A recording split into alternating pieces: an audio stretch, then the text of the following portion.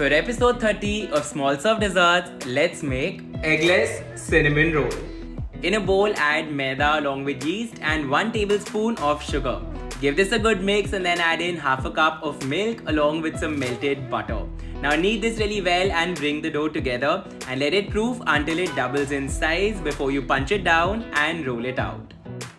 This looks good. Now spread some softened butter on it and sprinkle a generous amount of sugar and cinnamon. Roll it up and then cut it into 3 pieces, so this recipe makes 3 cinnamon rolls. Proof again for 30 minutes before you bake them to perfection. This is so good.